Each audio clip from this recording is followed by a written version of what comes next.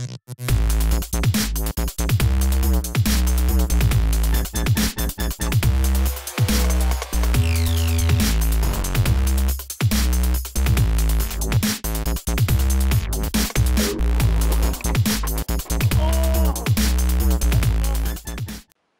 how's it going, guys, and welcome back to another RC in Motion video. And as you can see today, we have a different rig. Yeah, I don't know how many of you have been following my Facebook page.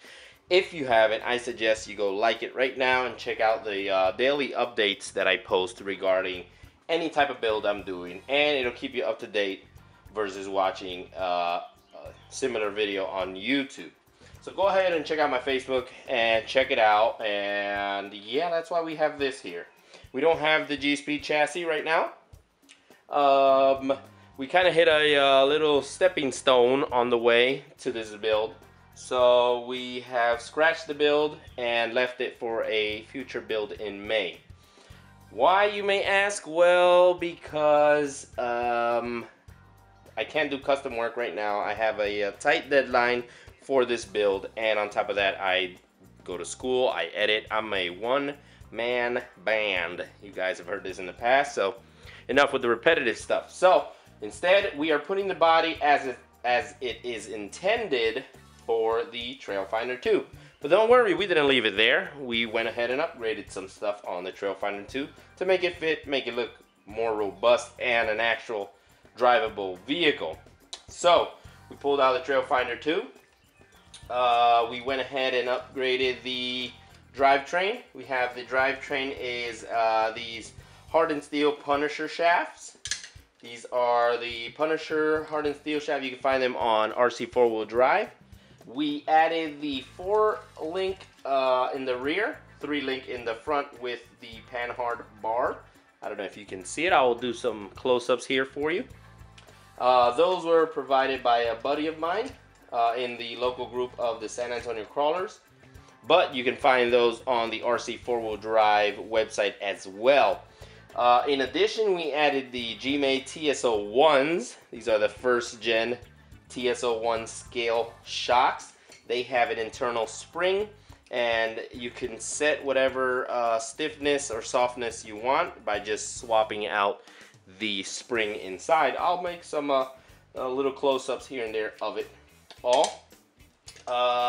We went ahead and we gave it a little lift on the front because, as all of you may know, let me show you here, these are the stock shocks for the Trailfinder 2, and with the stock shocks you don't have that much of a travel and you don't have that much of a compression, so it's limited to whatever stiffness your leaf springs are set up. But because we don't have a leaf spring set up, we have actual shocks, we can actually get more travel.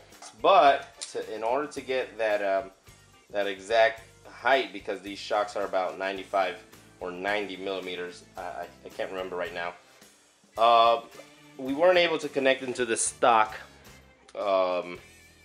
shock hoops. Now, I know some of you guys out there that own Trailfinder 2s have done the Glenda 2 mod where you put the actual Glenda 2 shock hoops, but at the time I couldn't order them, and I don't have them at all, or any stores here in Texas carry them. So instead, what I did was I used a lift kit from RC Asia Tees, actually, from these guys right here, asiatees.com.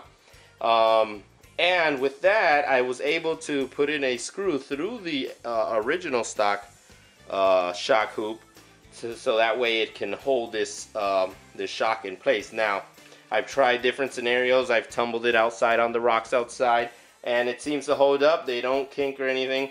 So this setup is actually really good. I wouldn't suggest it because this can go forward or back, but because they're threaded and it's not a nut holding it, it actually sits really firm against the shock hoop. So that's a little semi-mod that I made there.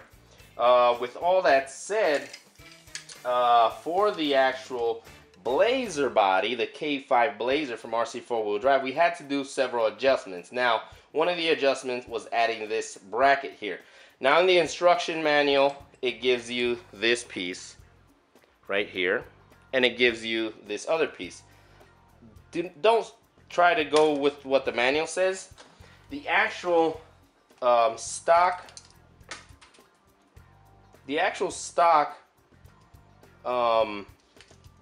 brackets here actually are the same size and width as the brackets that they give you. So just go ahead and install this this one piece here. Let me show you.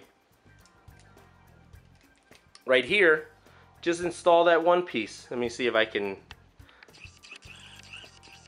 see that little piece right here. Just go ahead and install it to the respective place on these stock body mounts, and you won't have to take apart the whole chassis and the transfer case. Now with that said, I was able to just put these on, not worry about taking off the whole side of one chassis just to put in these brackets. That's what the instruction manual tells you. Do not go with what the instruction manual tells you. Just take this part off and bypass the little brackets that they include. They're the exact same length as the ones that they give you. So guess what? You got a free pair of brackets if or posts if you decide to break one. Here is the body, and I finished it. I really did not want to go into detail on how I painted it or while I was painting it, because I usually make mistakes, and still with that I still made a couple mistakes with the paint job. But this is the completed version of the K5 Blazer. You can see here the rear as well. Everything opens up.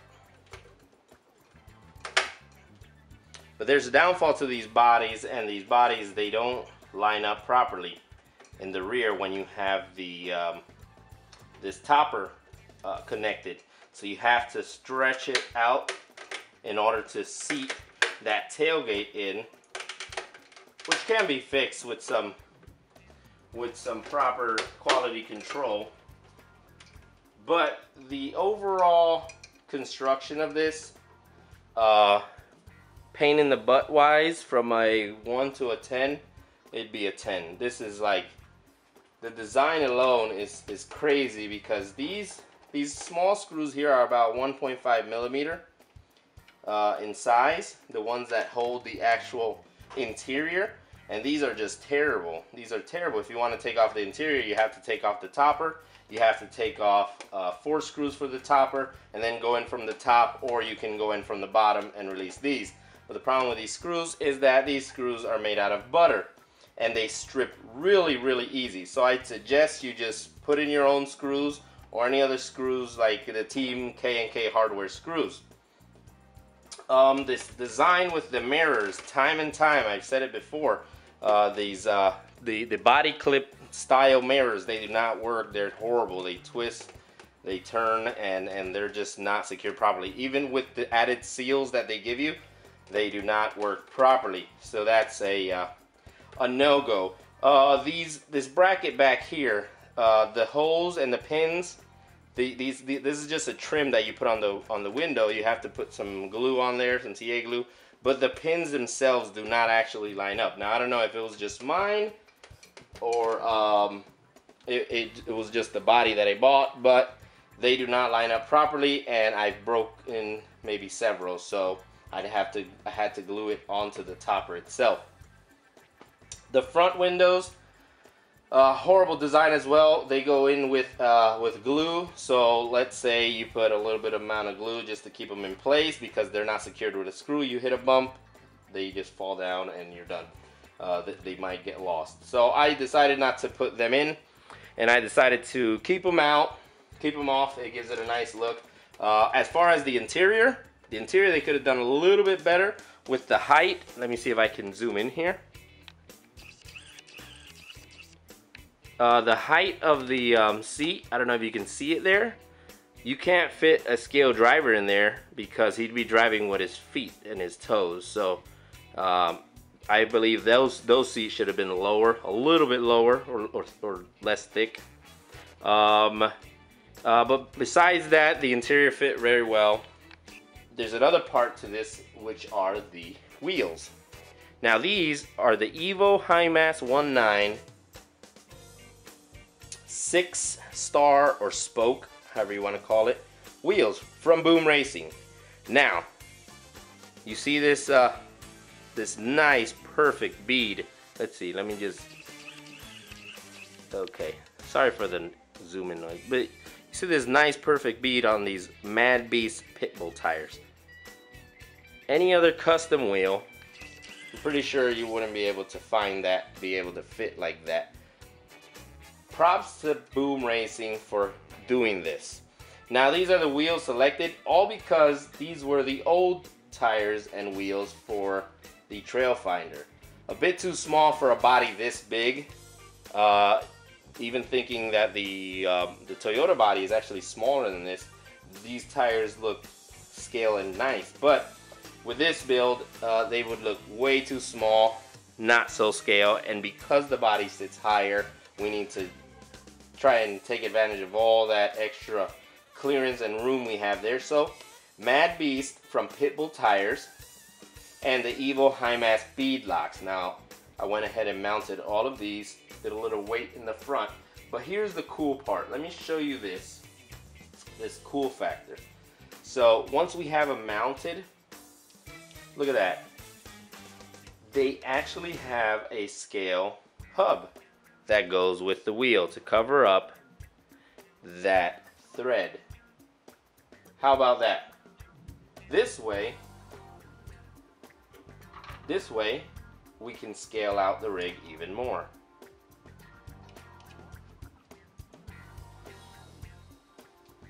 There you go. Look at that. You won't even notice it's an RC car. But with that said, I'm going to tell you right now, I have wheels from everywhere. RC 4-wheel drive, axial, G-made, you name it. Any wheel I have. And to be honest, these are the only set of wheels that I have not spent 2 to 3 hours on, because you can't get them together to hold that bead. Any tire. I can put these wheels on any tire, Proline, RC 4-wheel drive, what else? I can't remember. RC 4-wheel drive, Proline, Pitbulls, I don't know which one else I have. Venom, I believe I do. And they'll always get the bead. They'll always catch on to that bead. Their measurements are right, and the installation, like I said, is super easy. All I used was my index and my index and my thumb, pushed it down, popped in those screws, and it was cake. It was easy. So I highly recommend these wheels and any of their other wheels. They have they've released new crate wheels, however you want to call them, and those seem to work amazing for everybody that's used them. So I suggest you check out their lineup in wheels, bead locks, and tires as well. They're making tires. So with that said, that was a big mouthful of words. With that said, I hope you guys enjoyed this video. It's a little long, so I might just break it into 2 pieces. And hope you guys enjoyed, and rate, comment, subscribe. And I'm sorry that I switched around the project, but because of with time and school, I really can't try to do custom work.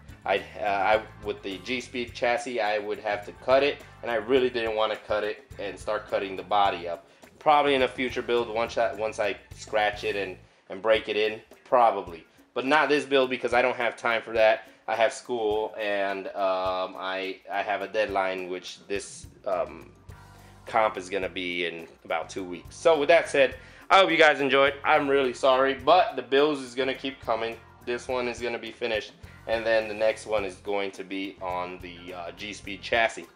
Thank you guys for subscribing, checking out the channel, and like I said, check out the Facebook page, Instagram, and Twitter. I hope you guys enjoyed. Take it easy.